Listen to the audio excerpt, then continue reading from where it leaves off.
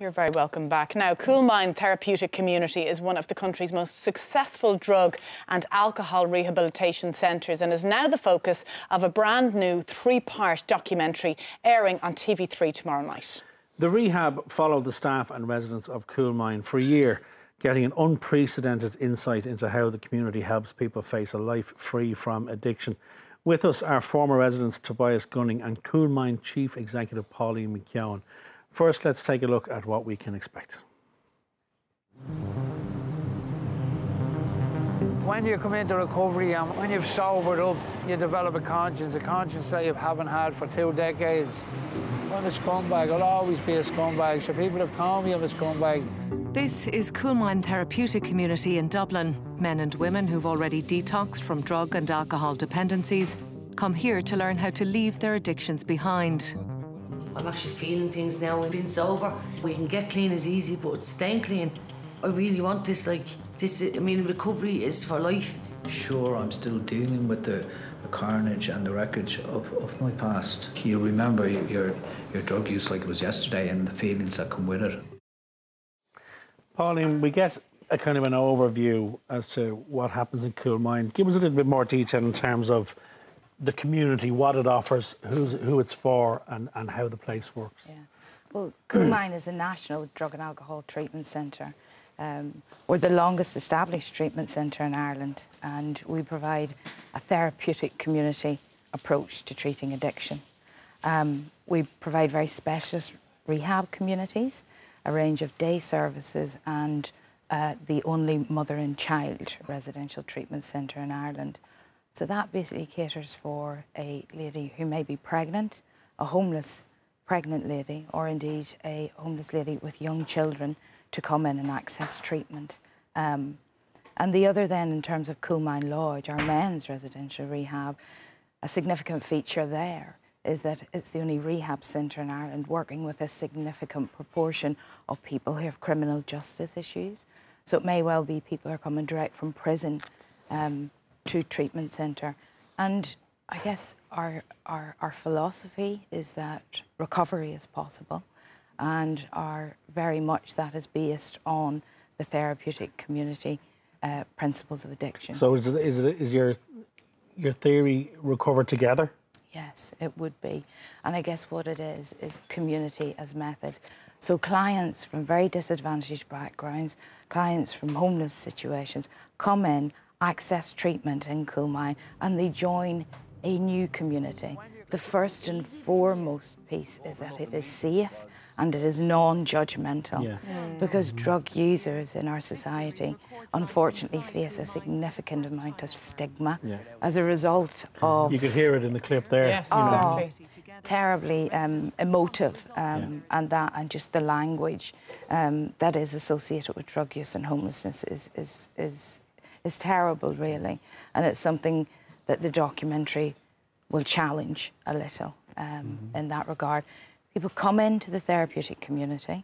It's very much about people taking responsibility for themselves, but through a peer network and a self-help support group, they work in the community. The clients run the community, the therapeutic community. So there's a kitchen department, there's a maintenance department, there's laundry administration. So it's very much about basic everyday living and skills, and that in the culmination of working with a peer group of people, behaviour change becomes possible. Because ultimately, in terms of drug use, we've got to support people to change their behaviour in order that they can maintain a life. Tobias, let us bring you in here, because you are the perfect example of someone who has benefited from exactly what Pauline is explaining, the whole community and therapeutic process that goes on there. You had access to alcohol and to drugs from the age of 13? 13, yeah, 13 years of age. Tell us your story and... Well, I mean, it's a stereotypical kind of example of, growing up in Irish society where the cultural norm is, to go out and get smashed on a Friday night. Add to that I wasn't very good at managing how I felt, because I didn't really feel very good growing up in this kind of oppressive society where, you're taught growing up that it's okay to take something to change how you feel. You know, you're not encouraged to kind of speak about how you're feeling or where your head's at, you know. And you weren't particularly happy in school, which again doesn't help, I suppose.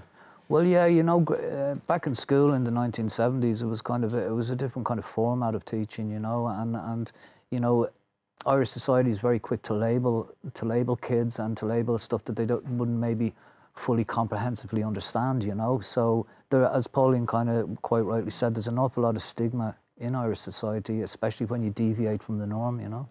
And tell us about your experience then with Coolmine. Tell us about the place. Right, well, you know, I kind of started by taking a little bit of a lot of personal responsibility for my own behaviour and my life and the consequences of my previous actions growing up. And Coolmine very supportively facilitated that process. Because you were very quick to say, just before we go into Coolmine, you were having fun, and it's all fun to start. But it's not fun once you get addicted to something and your life starts to change for the worse. Well, that's a really good point, Anna, and I'm glad you kind of brought that up, because basically, you know, we're dealing with something here that's a kind of a progressive, and I don't want to kind of call it a disease, you know, but it's a progressive kind of thing that, you know, starts off, you know, it starts off with maybe going out on a Friday night, getting smashed and smoking a couple of joints, to somebody like me, 3.5 decades later, finishes residential treatment or, you know, a lot of therapy, and it's kind of like, what just happened to the last 35 years of my life? It's a spiral, I'm one of the very lucky ones, Simon, you know. Like, I'm kind of sitting here able to tell the tale. There's an awful lot of people who don't get that opportunity, and you know, because of the stigma attached, you know, would be slow on the uptake to kind of access supports that is out there, you know. And was it your decision, Tobias, to go into Coolmine? Because you strike me as someone who wanted to fix the problem. Well, you know, it got to the stage where my life was just so unmanageable, and you know, I functioned like a lot of people out there, you know, living that kind of pub life or that nightclub culture and all the kind of the parties and drugs and alcohol that came with it. But, you know, like I always kind of questioned myself. I always kind of had this kind of niggly feeling in the background that there was something more to life that, you know, I just couldn't find the opportunity till I walked through the doors of Coolmine, you know. And as I say, they were able to facilitate my recovery, you know. What fascinates me about the community side of it in Coolmine is that, as well as dealing with the stigma which we referred to earlier, we saw in the clip, is the basic thing is to get clean first and then deal with everything, or are they coming in at various stages of they've already kicked the habit, now it's dealing with, you know, reintegrating yourself into society? People come into Coolmine and we do provide detox placements. So there is methadone detox placements. But the principle is that people are coming in to deal with issues from their past, to deal with the behaviour that has led to their drug use and their life spiralling out of control. Our client group would have experienced quite a bit of trauma, abuse at a young age perhaps. There would be physical health issues and there would be mental health issues, a lot of low self-esteem. There would be family and relationship issues too as a result of the drug use, the individual, but also just the family impact of that and indeed on children as well. And that's what the documentary shows us. So it is very emotive and it does show the experience of fathers and mothers who are in addiction.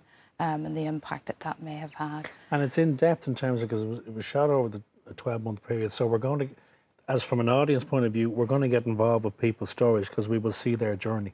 Very much so. There's 6 core characters of whom we are deeply, deeply grateful to. That they consented and that they have had the bravery. Because it's important that people see this. It raises awareness around. Of course it does. It really raises awareness that, you know, there is somewhat a solution out there, you know, that it is possible. Yeah, there's support. And you are now 3 years clean. Good man. Yeah, last September. Good man. You know, huge achievement. Absolutely. Congratulations I'm over to you. in UCD doing a degree in sociology, you know, and kind of like building that life, you know. Yeah. You're driven and you're clean and life is good.